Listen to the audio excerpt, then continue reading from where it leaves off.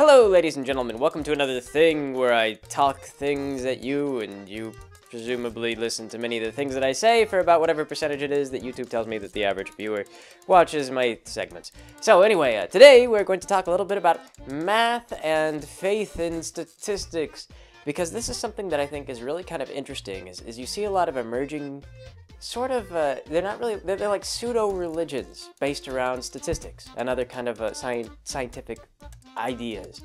And especially you get things that people will get very riled up about stuff. Like I remember the global warming debate was one of the big ones, and I'm not taking a side on the global warming thing, but let me just say that whole debate involved a lot of statistics and a lot of people supporting the statistics and not necessarily knowing what the statistics actually meant or how they were found or where there might be flaws.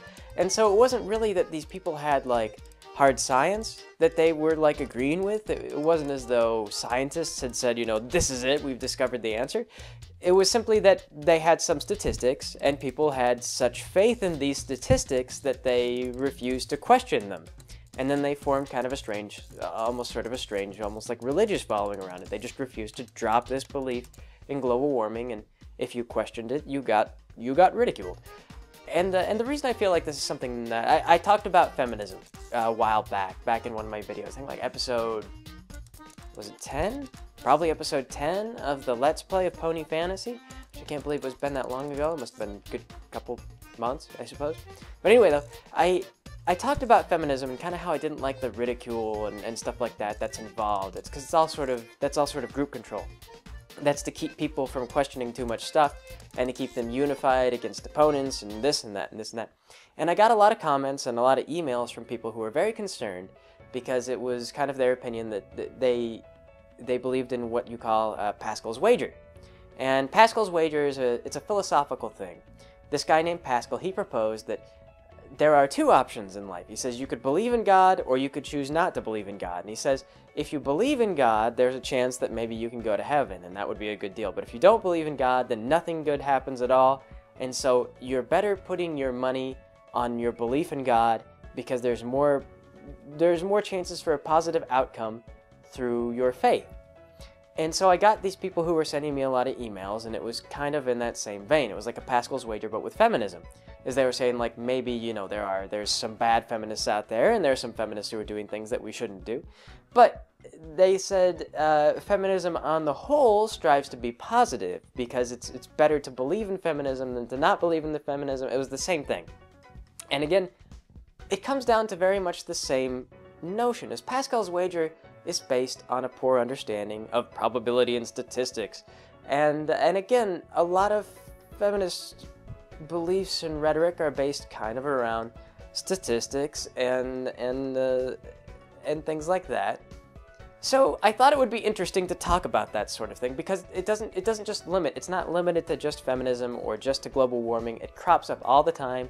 And I'm sure that there's going to be another hot button issue in the future that's going to crop up. It's going to be the exact same thing.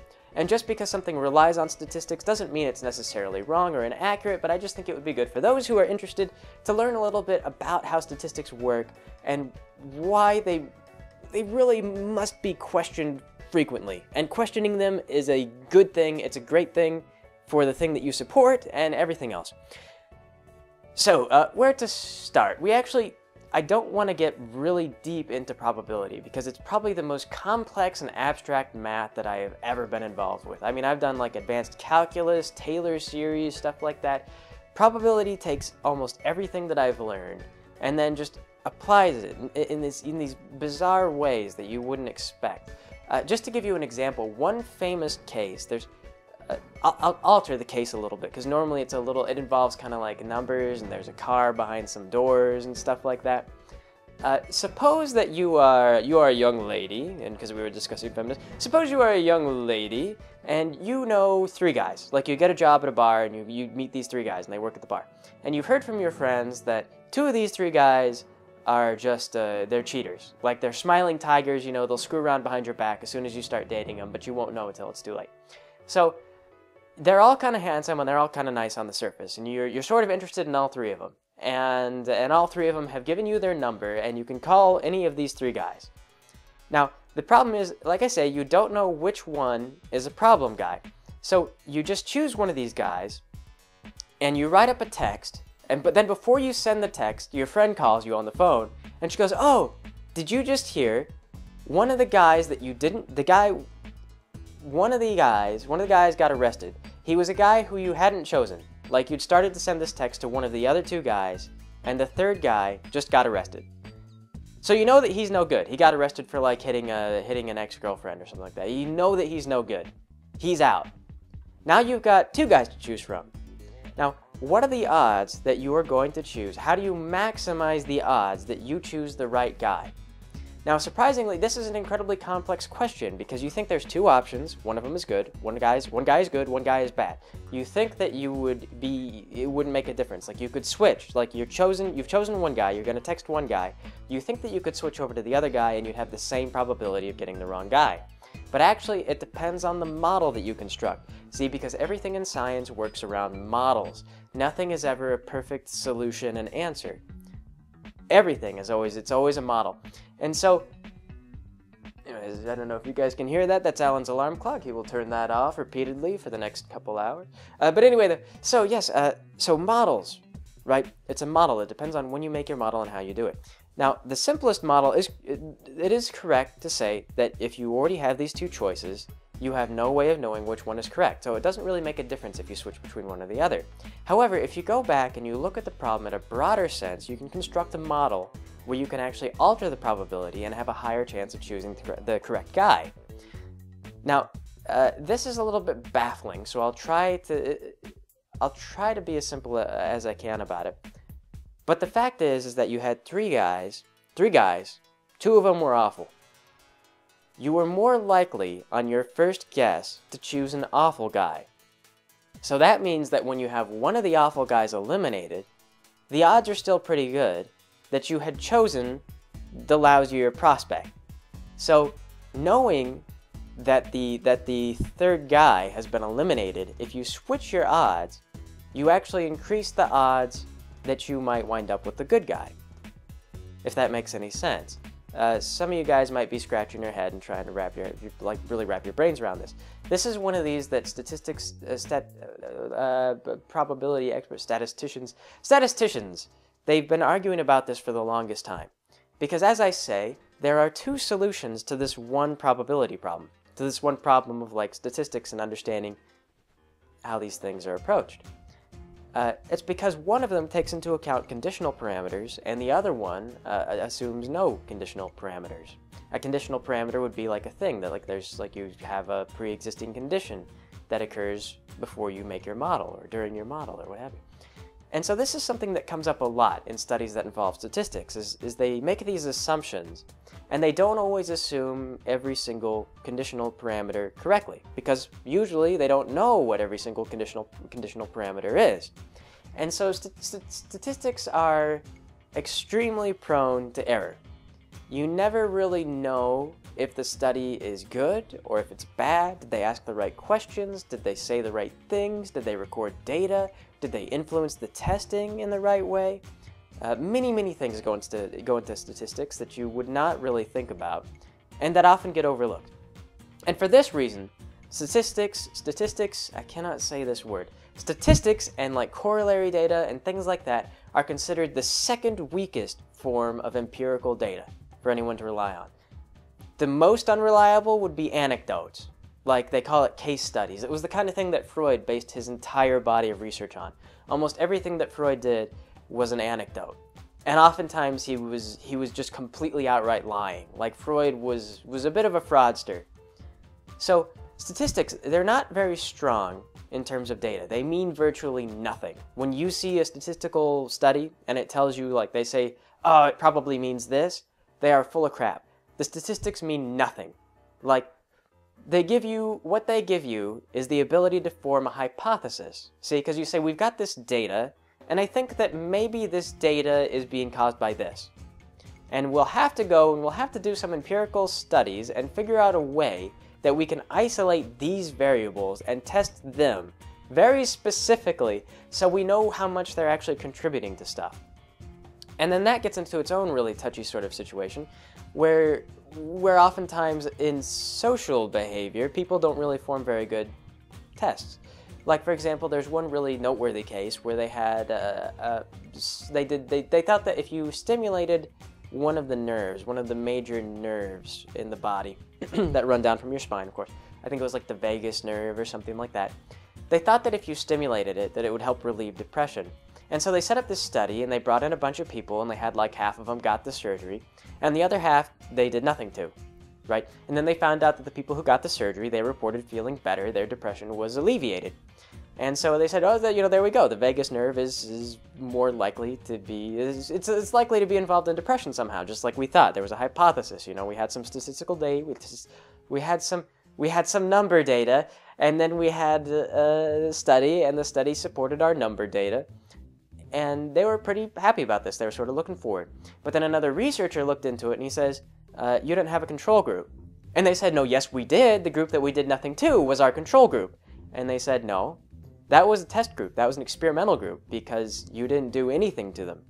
See, you did something to the group that got invasive surgery. The group that got invasive surgery was really hoping that they would get better, and they really wanted to get better after all the surgery because it's a tough road to recovery and everything else. And so they believed they were going to get better. The people who came to the waiting room and sat around for like a half hour, got no assistance, those people didn't think that they were going to get better at all. And so when you asked them how they were doing, they were moping around feeling like no one had assisted them, and they felt worse. So they redid the test, and this time they used saline injections, saline just being salt water. They just injected salt water into these people, and sure enough, the people who got salt water injections did just as well as the people who got this invasive surgery. And it went to show that the surgery was not at all worth it. It was pointlessly dangerous. It didn't assist with anything. You could have just given them sugar pills. I mean, sugar pills are not really a placebo. That's one thing many people make a mistake about. Sugar is something that actually has an effect in your body, and people react to sugar differently, so they try not to do sugar pills. They like saline injections and stuff like that, or saline tablets and stuff like that. Things that won't cause your body to have any noticeable differences. Yes. So, yeah. So even empirical data can be a little bit funny if you don't know what to look for, but you don't know what to look for. So, statistics. Fun stuff, rather complicated, but as I say, everything in science is a model, and the models don't always describe. You have to think like gravity is a model, and they say gravity is a theory, and then people kind of get like a little haughty about that. They're like, oh, gravity is a theory, and they get into these, they use that as a debate. And the fact is that gravity is a theory. It's a model. It's a model that doesn't work when you get down to the molecular level. See, and they're trying to figure out a better model that will work when you get down to the molecular model, but they don't know a good model yet. They can't figure one out because they don't know what's going on with this stuff. So, gravity is a very good model when you use it on the right things. Same thing goes often with statistics and probability and so forth. It's a good model when you know specifically what you're looking at. But if there's any question to the data, oftentimes the model itself is probably flawed and highly questionable. It doesn't matter if you have like a large spread of the data, or if you can say like, one thing that I've seen is they're like 90% of men are likely to commit some kind of crime against their wives at some point. That's one that someone has linked me to. Like I said, I've got feminist friends that drive me completely up the wall with this kind of stuff, and they say 90% of men are likely to commit a crime against their wives.